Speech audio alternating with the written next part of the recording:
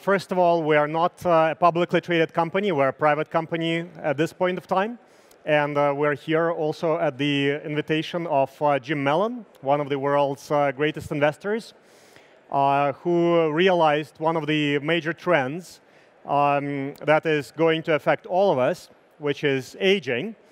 And so population is aging, and there are lots of technologies out there that are progressing, converging, and advancing rapidly. And very soon we will be able to modulate our aging process in more ways than we have previously thought. And for all of you with money and assets, and this conference is all about that, it's very important to understand that you actually don't own those assets. You rent them for the length of your lifespan. So the longer your lifespan, the longer you own those assets. And you can accumulate them and enjoy them. So our company is dedicated to increasing longevity and your lifespan and the length of the time you own the other assets. And we are focused on applying artificial intelligence to the many areas of research in healthcare and aging. And we are, this year, we have been selected as the top 100 AI companies by CB Insights, one of the top analysts in the field. And today, I'm going to be presenting some of our work in aging and longevity and other areas of healthcare. So first of all, our aim is to make aging research and longevity research credible and effective, sustainable, and profitable. So the money invested in our company and hopefully in the many others that the company called Juvenescence is supporting are going to be multiplied and increased x-fold. I cannot even name the number because everybody is going to benefit from that. But more importantly, it's also probably the most altruistic form of investing because you are going to be generating a huge number of quality-adjusted life years for everybody on the planet. That's in contrast to curing just a single disease where you can generate a limited number of QALYs. So our company is focusing on applying artificial intelligence to drug discovery, and we work a lot with the pharmaceutical companies. We also apply artificial intelligence to biomarker discovery, so identifying novel molecular targets within certain diseases that we can address with molecules. We have multiple strategies for rapid validation. And we also have several projects in blockchain technology, unlocking the value of data using blockchain. We haven't done one of those fancy ICOs.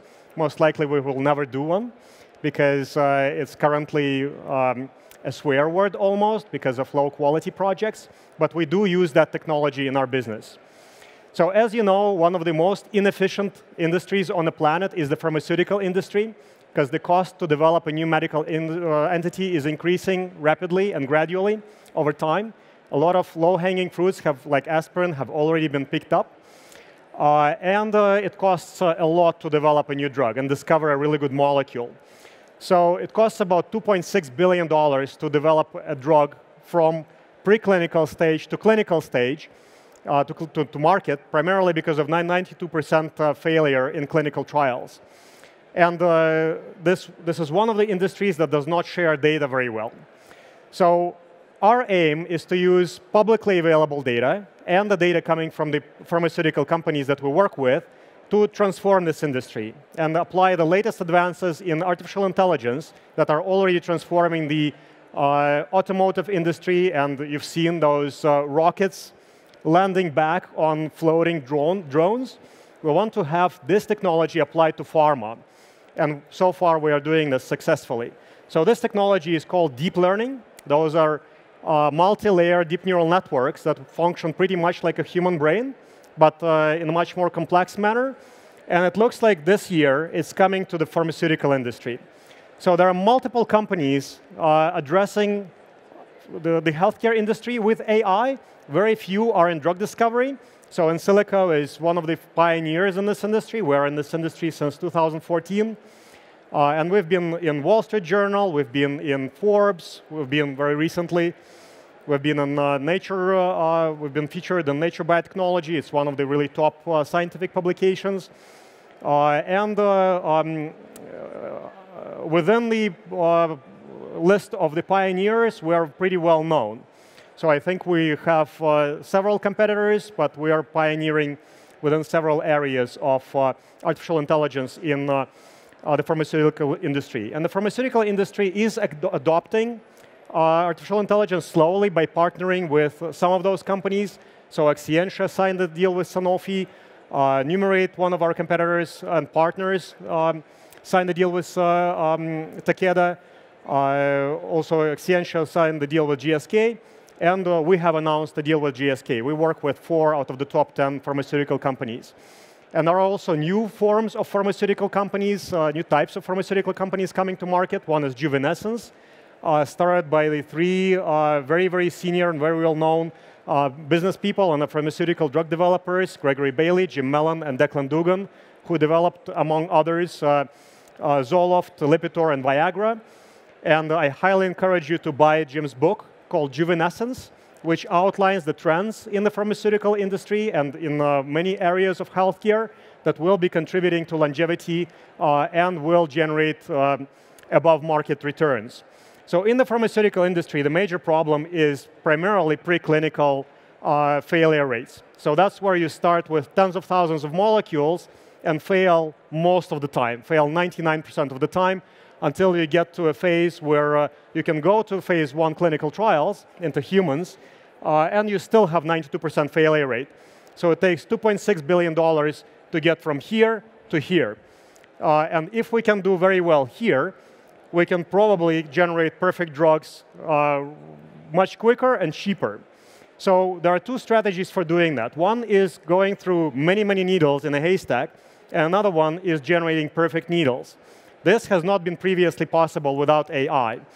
So we developed a pipeline where we look for novel molecular targets using many, many data sets coming from all over the world, focusing on gene expression data, genomic data, protein expression data, blood tests. We identify those tiny protein targets for multiple diseases and also in aging, and then we generate novel molecular structures to address those targets. And then we have a predictor of clinical trials outcomes that gives us a little bit more confidence that those molecules are going to work in humans. Then we license those to pharma. So we have a pipeline that essentially starts with massive omics databases.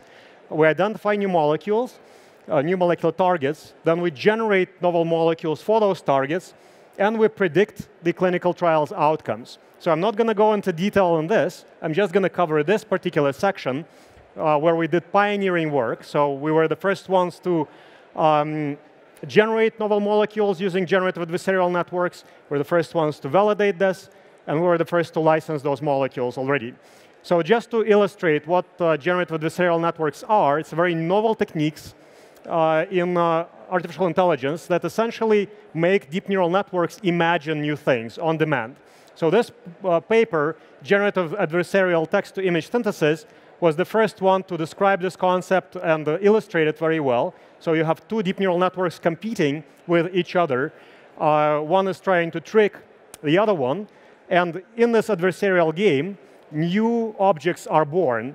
And you know, a picture is worth 1,000 words, or in this case, 1,000 words is worth a picture. So you feed this generative adversarial network with text. For example, this small bird has a pink breast and crown and black primaries and secondaries, and a deep neural network imagines this bird. So this paper was published in 2016 in the summer.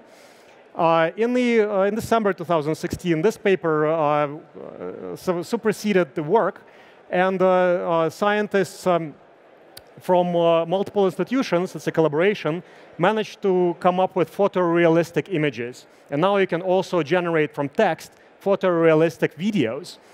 Short videos, but can you imagine where artificial intelligence is leading us? So it's not only something that can be very easily automated, like manufacturing jobs that can be replaced, it's also the creative class. So, and we were the first ones to actually apply this particular technique to molecular structure generation. So we essentially asked the deep neural networks to imagine new molecular structures that previously have not existed in nature that address certain molecular targets and cure certain diseases. And we just experimentally validated some of those. I cannot show you the data. This data will be revealed sometime this summer. And that's when we are going to announce, hopefully, at the ICML, the largest conference on machine learning. And I highly encourage you to go there. It's one of the top events in machine learning in the world. So we publish a lot. We're not one of those Theranos companies, Theranos-like companies that likes to keep a secret about what we are doing. We publish in top journals like Nature Communications, Molecular Pharmaceutics, American Chemical Society, to show the direction where we're going. But of course, we do have a lot of proprietary IP. And you can very easily track us down. And our business model is to discover novel molecules using AI. We are at the forefront of AI. We want to focus on this area and license the molecules to big pharma or companies like Juvenescence who are doing pioneering work with novel models and generate revenue this way and reinvest it in AI to go after aging and longevity. So there are lots of models on how to price those deals, and many, many reports have been published. So usually it starts with a small licensing deal where you get an upfront payment and you get lots of buybacks, so to speak, where you get royalty payments for those molecules that you license out as they go through clinical trials. So the average size of these checks is about $38 million. And we have multiple leads that we are preparing for licensing that are going through the various stages of validation within the preclinical stage. So we've got lots of those, more than 2,000 molecules that we can license at this moment. And the average size of the deal is 38 million from the retrospective analysis from analytical reports. So you can imagine how much value is locked in the company just within the pharmaceutical segment. And we are planning to do a round of financing, round B, hopefully facilitated by an investment bank in April, May timeframe. So if you're interested, send us an email. We'll put you in touch with our financiers. And we're also participating in Basel Life Conference. It's an annual conference in Basel, the capital of the pharmaceutical industry, where Roche and Novartis are headquartered. So you're welcome to attend our annual Aging Research for Drug Discovery Forum. It's going to be the fifth annual, and the second AI and Blockchain for Healthcare Forum, which is one of the top AI conferences in healthcare in general. And you can actually meet us here at Master Investor at the lab. So you can actually see it to believe it. So since we work with data types that are not very easily comprehensible by the human brain, we like to visualize things with just pure images, because that's where AI can demonstrate spectacular results, and you can see it and believe it. So that's why we developed a system called Young AI, which kind of tracks your biological age at every level. We even want to smell aging at some point of time. Currently, it's blood tests, pictures, and transcriptomes, gene expression data that are enabled. And we want you to analyze your pace of aging yourself by looking at what kind of interventions and what kind of behavioral changes make you younger or older over time. So this is how it looks like. We just recently released a beta version of Young AI, which tracks your progress in time in images and gene expression data and blood tests. And we are adding new data types all the time. This is how it looks like. You shouldn't be doing this at home. You should be doing that in a lab. And this is the only way I can do it. I travel about 85% of my time, so I have no other choice. But when you work with other data types, it's very well controlled.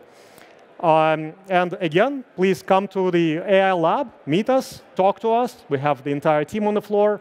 And find a way to contribute to longevity research, because again, it's the most altruistic thing to do. Of course, it's hugely profitable, and it will be the business of the future. But at this point of time, you should just learn about those technologies, study those, study the academic publications, and read Jim's book, Juvenescence. Thank you very much.